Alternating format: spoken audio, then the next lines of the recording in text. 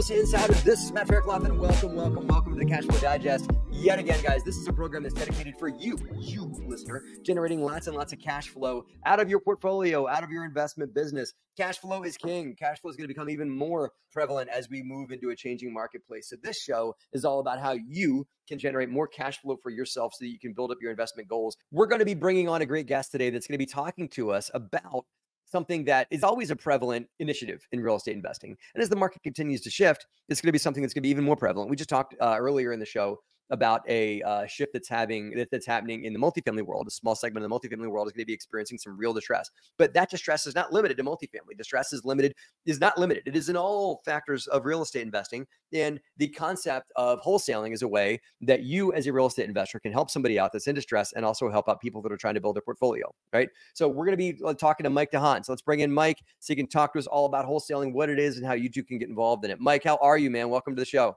Good. Yeah, thanks, Matt. Appreciate you having me on.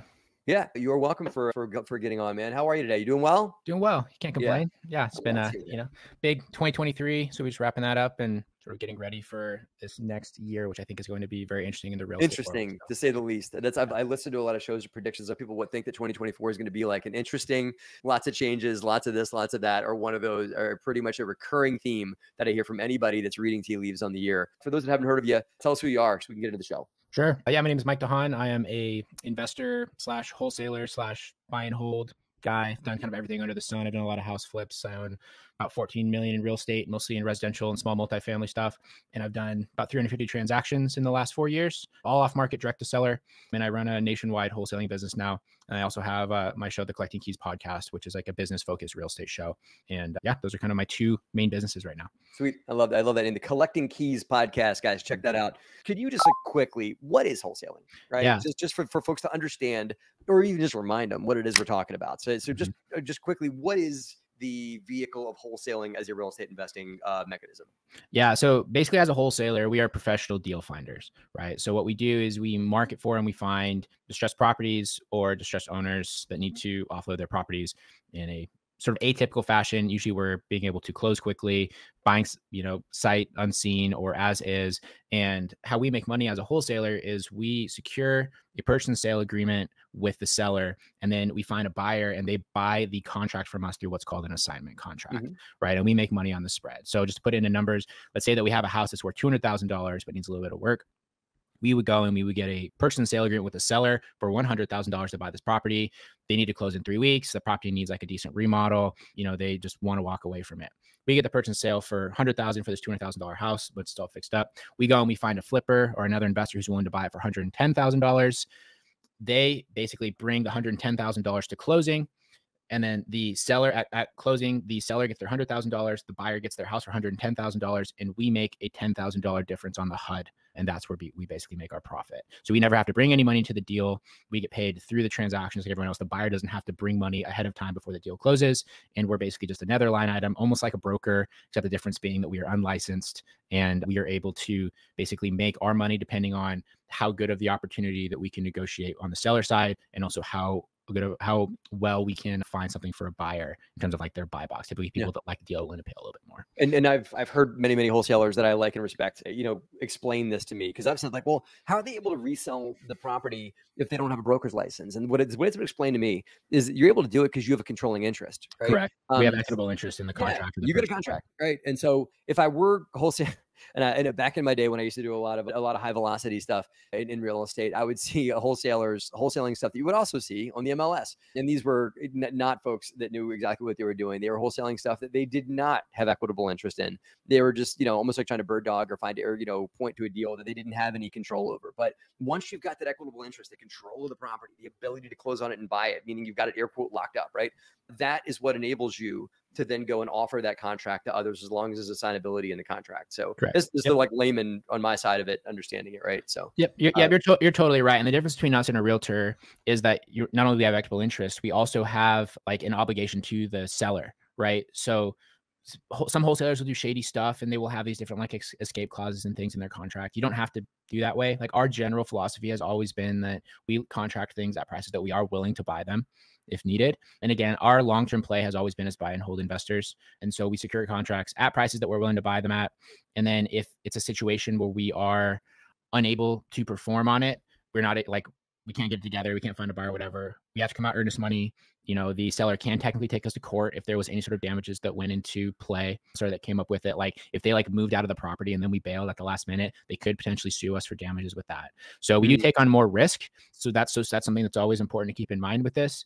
That's also why we're able to earn more money, because there's more implied risk with it. A lot of new people, they come in and they kind of dismiss that and pretend like it won't happen, but stuff like that can go awry if you're not careful. Yeah. Yeah. So for someone that wants to consider wholesale, and like, let me even like, let's not even go there, right? Wholesaling is obviously, there's help on the buying side that you're giving someone by like, hey, you're likely in distress. Like if I want to sell the primary residence that I live in and I've got plenty of money and I'm willing to wait for the buyer to come along and give me the right number for my house, I'm certainly not going to be a candidate to work with a wholesaler, right? But if I need to sell by next Tuesday and I need to, and I've got a bank coming after me or debt or whatever it is, and I need a no questions asked sale and I need to close really, really quickly and I need the money or I'm underwater, whatever it may be, wholesalers likely can help in a lot of those fashions. So not every buyer is a good wholesaler candidate, but some are, right? Yep. As a wholesaler, how do you determine who is a good candidate and who's not, right? Because you really wouldn't want to just go call everybody that has their house listed or everybody that says they want to sell and determine if they're a good candidate or not. There's got to be some mechanisms to determine what a good wholesaling buy side lead would be and what's not. What are some parameters that you talk about? Yeah, you're referring to the seller, like who we market to. Yeah, well, right. The first leg of the trade.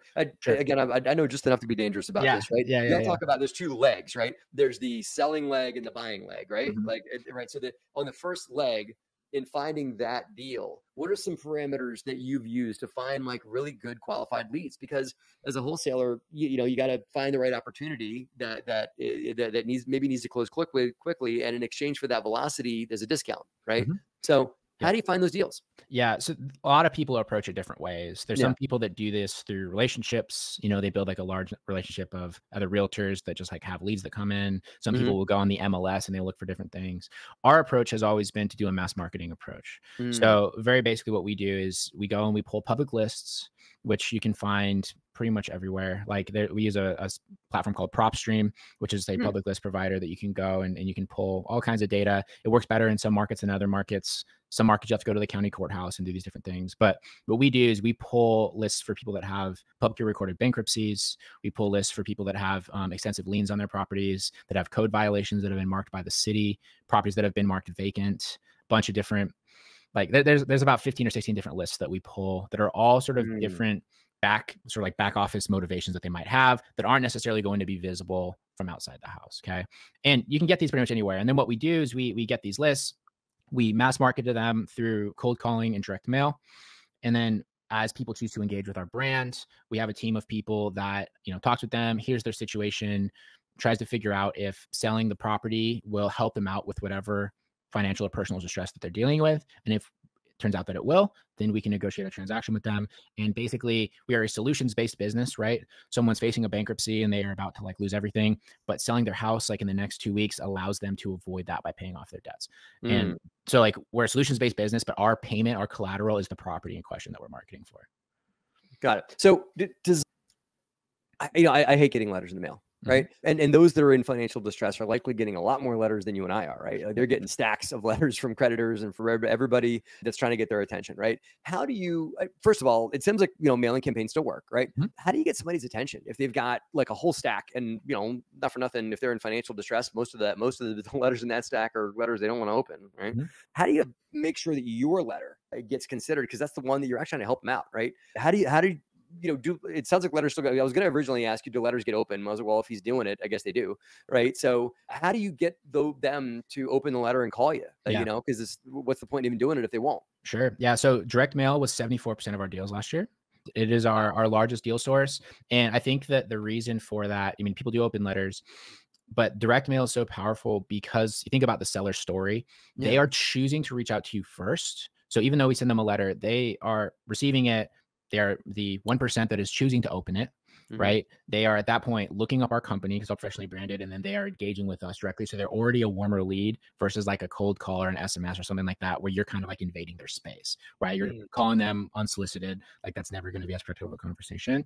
And so the way that you stay competitive with direct mail is through consistency and professionalism, right? And so if you send like somebody one letter you're right. They're probably not going to necessarily engage with it. If all of a sudden they're getting things from you 4, 5, 6 months in a row, they're going to start to remember you. They're going to start to remember your name, your company name, and they're going to be more likely to engage with you. Because they say, like with marketing, what somebody has to be exposed to you 17 times before they are willing to engage with your brand.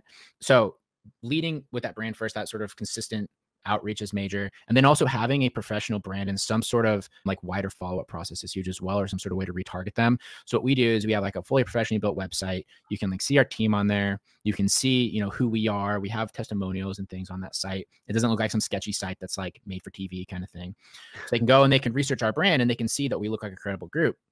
And then once they go onto our website, we retarget them on Google and social media because we have like a pixel installed and we have these, you know, the Google retargeting installed. So now not only have they inquired about us, but now they start to see us everywhere, right? So they start to see us in their YouTube videos and their recipe articles and their, you know, news articles, whatever they're reading. And so they get a ton of exposure to us very, very quickly. And that allows us to be kind of the top of mind group out of all the other people that are mailing the exact same list. It gives them that comfort level to eventually research your company a little bit further and everything like that. So I want to comment on something because yet again, know enough to be dangerous about this whole thing, but there are others out there and it doesn't sound like you do this. And if you do, I get it. I get why they would do it, but I like your model of sending a professionally branded letter. We're a real company. We're well-funded. We can do what we say we're going to do. Right.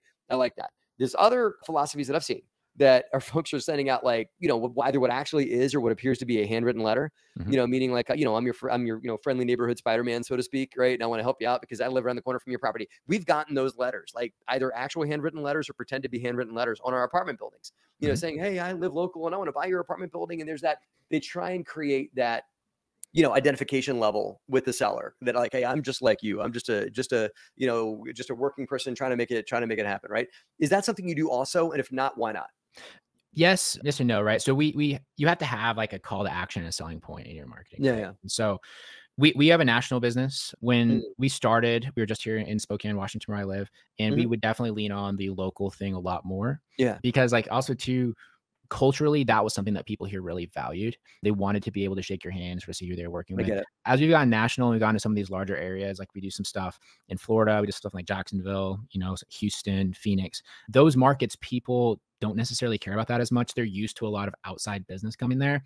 So what we do, instead of trying to act like, oh, we're like your best friends next door, things like that, we give the call to action of like, you know, we're heavily experienced. We can give you complete flexibility on the closing. You know, we're super reliable. Like those are the kind of things that we go for. And then a lot of it comes down to the customer experience after they enter our ecosystem, right? So when they call in, we have a 24/7 American-based call center that fields the calls for them. So they're immediately talking to an American person. It's not like they're calling and like leaving a voicemail and they're getting a call back from a VA, things like that, right? And then same with all of our sales team. We have 5 sales members that work for us, closers, and they basically are the owner of that client and they build that relationship. So they're not getting passed between different people. They're not having like a, you know, kind of disheveled sort of experience with the business like a lot of our competitors provide.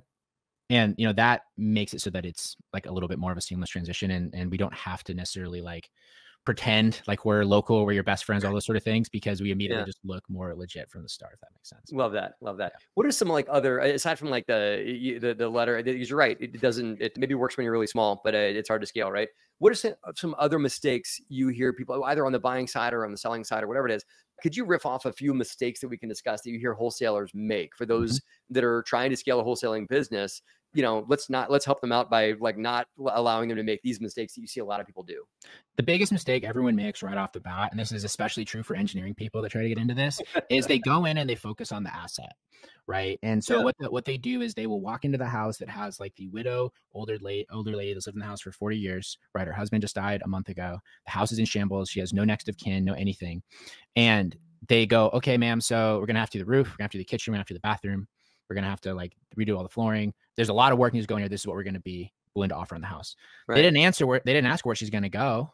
What are her plans? What does she actually need out of this to be able to live out of the rest of her days? You know, like, does she have any like alternatives to this that would be a better option? And so they forget about the human element, which is really what the whole purpose of this business is, you know? And I think that that's one of the reasons that a lot of, so I think that every serious real estate business should have some kind of wholesaling direct to seller element, even if it's not your main exit strategy, because it gives you access to better long-term buy and hold deals. And it also gives you the way to monetize the deals that come into your pipeline that you don't want, if you know how to find buyers, right? But a lot of people avoid it because they don't understand that it is, or they don't necessarily want to interject it because it's not like necessarily a real estate business anymore. Like fundamentally, we're a marketing and sales business that is like real estate focused. Yeah. Right. And that's like the number one issue that a lot of people have and challenge when they try to get started is it takes them a long time to kind of get past that or to realize that. Yeah. It's almost like, you know, if you're dealing with that widow and you're like, well, you got a roof leak and your windows are bad. And yeah, your furnace is 10 years old. You know, you're in some ways vocalizing things that are your problem as the Totally. buyer, right? Absolutely. And if anything, you're keep almost living in that insulting house. her. Yeah. She's like, Yeah, I've been living you here for are. 40 Like, years. what? Yeah. It is insulting to her because like if she could have afforded to fix the roof, she would have, you know, or if she had known the roof was leaking or whatever. And maybe she's down to keep living in the house with the bum furnace if she were to stay there, you know, Sure. or the older furnace or whatever it may be, right? But I love the way you presented it. Like, well, what are you going to do? Where are you going next? Well, I want to move closer to where my sister lives, or I want to move into that retirement home over there. And with my retirement account, and if I can get this number for this house plus my retirement account, I can easily move into that retirement community, whatever it is. Like what an interesting conversation that is. By not vocalizing your problems, you're speaking about her problems. And that's sales 101, man. It is. Yeah, but you're right. The engineer would go in here and be like, when's the last time you painted these walls? These carpets seem to be a little bit old. I'm going to need to shampoo them. Who cares? You know, that's your problem. You know, why are you doing that? Yeah, for sure. And, you know, and even after you have the contract signed, there's a whole other level of handholding that goes on through these transactions. It's very different from when you're working with somebody who's opted to list their property on the market or has a realtor representing them. Because now, you know, you have the widowed older lady that you're now buying her house.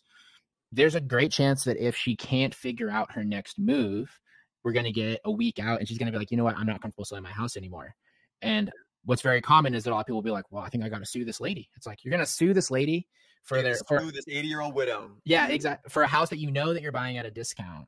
Right. Just because circumstances, like, cause I'm sure that comes up. Where if they're not no kids, my kids are telling me I shouldn't sell, or my next door neighbor just sold their house for more than what you're buying mine for. Right. How do you handle those objections that may come up? Like maybe the seller's remorse, right? Well, let's call it that. What do you do? You prevent them from happening in the first place, right? So basically from the second you sign that contract, you're like, all right, man, cool. Let's work together to figure out your next steps. You want to move down to Tampa? Great. Let's go and look at some homes in Tampa. Like let's sit down and let's look through your options. Do you have somebody that's willing to help you look at properties if you go fly down there and take a look? Like what exactly does that look like? And you really treat it as a solution as you're going through the entire process with them. And you're providing a service that they probably aren't going to get anywhere else, especially if they don't have family or they don't have anyone else to support them in their life, which is a lot of people that we work with. And in doing that, we really are providing a service, and we are reducing the risks for those situations to even occur to begin with. And it's funny because wholesalers and off-market investors tend to get kind of a little bit of a bad rap because the average person, they're like, you just bought a house for $200,000. So a house that's worth $200,000 for $100,000. Like you took equity from that person. It's like, well, what we gave them is we gave them a guaranteed sell. They didn't have to fix anything up. We helped them move. We fronted money on their new place so they could get into it. We did all these things. And so often the seller, they don't necessarily care that they gave up some money because we gave them the outcome that they really desired, and we made it so they didn't have to stress about it. They didn't have to, worry about any sort of turbulence or weird things that were going to be out of their control. I love that. In some ways, Mike, a house has become a burden to some people, right? Totally. And it's hard for some people to relate to that because it's in some ways a house is a major part of their net worth, right? It's a part of their investment. It's a part of their, their financial capacity. But for others, it's not. And in a lot of ways, a house could be a pain in the butt. And I just need this pain in the butt to go away. And I need somebody like Mike's company to help me get this pain in the butt out of my butt and on to the next thing. Right. Love that. So Mike, this half an hour you and I've had together is going by very quickly. So for those that want to hear more about your wholesaling business, I also know that you do teach people how to wholesale and you've got a national network and everything like that. So for those that want to hear more about all that stuff, how do people reach out to you to hear more? I mean, obviously they can check out the Collecting Keys podcast. Let's mention the name one more time. Collecting Keys, guys. If you guys want to get into or expand your wholesaling business, make sure you go listen to that show. But Mike, how do they reach out to you directly? Yeah. So reach out to me directly. The easiest is on Instagram. It's just at Mike_invests. That's really easy way to reach out. Send me a DM on there. I post a lot of content on there as well. And if you're not really a social media person, you can also send me an email, just mike@collectingkeys.com. Mike@collectingkeys.com. Pop him an email and check out his Instagram page too. Mike, thank you for being on the show today. Really appreciate this. And I want to commend you on something. Over my head, it says Transforming Lives Through Real Estate, because I believe that what you and I do as real estate investors has the opportunity to make a difference in the world. There are wholesalers out there that forgot about this, that forgot that this is there, and they're really just out there to scrape every nickel and dime out of people, and they're going to throw every rock they can and try and retrade sellers and everything like that. But it doesn't seem like that's what you're in this to do, and I commend you for being, you're the first wholesaler I've ever talked to that said that they've even gotten in the conversation with a seller about helping them move, or where you're going to go, what's next for you, and let me help you make that happen. So kudos to you, man, because you're actually, you're giving wholesalers a good name, which is someone that's helping someone solve a problem. And the bad name that wholesalers have are people that are out there to take advantage. And I totally sense that that's not why you're in this. So kudos to you, brother. Yeah, thanks, man. I appreciate that. And it's all about intent at the beginning of it, right? And the funny thing is it's never always fun, but it's a solutions business. Like, we have to do tricky things. Like especially when me and my business partner were getting started, there were several people that we would help move, or we would do things, and we would be at their house at 7 o'clock on Saturday morning, and we would go into their house. They knew they were moving. They hadn't even packed anything yet. So you know how fun it is to move your own stuff. Now imagine just moving somebody else's stuff, and they have 30 years of just things that they've never organized. And you're now like going through that, you're dealing with all this weird stuff, but it's the business, right? And it really is possible to make your town a better place by doing what we do. I love that. Cool. Mike, thanks for being on the show. Guys, make sure you reach out to Mike. Those of you guys watching here on Facebook, we have popped a link to Mike's Instagram right there in the show notes, and you can also grab Mike's email from there too. Mike, have a great day, bud. Thank you. Awesome. Thanks, Matt. You too. Guys, interesting conversation. And I think that we want to take something home. And this is something my man, Eric Platter, said. It's about solving problems, right? And if you as a real estate investor are willing to go forward with an effort and initiative in your mission to solve someone's problem you're dealing with, whether that's one of your investors, one of your tenants, or someone you're buying a home from as a wholesaler, that is how you're going to generate success and raving fans, and maybe even people that are willing to refer what you do to their friends because they get you are out for their best interest. Great conversation with Mike.